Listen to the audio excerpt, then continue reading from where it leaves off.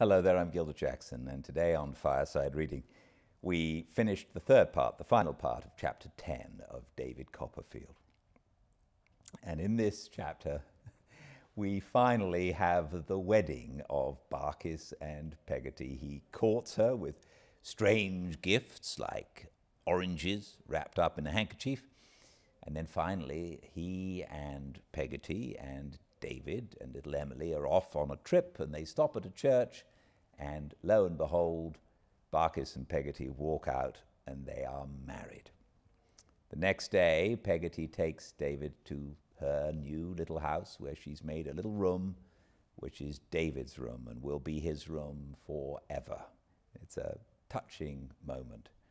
But then David has to return home to the dreadful Murdstones, and they just neglect him. They leave him alone until finally he meets Mr. Quinion, who runs Mr. Murdstone's business and is going to take him on at the winery in London.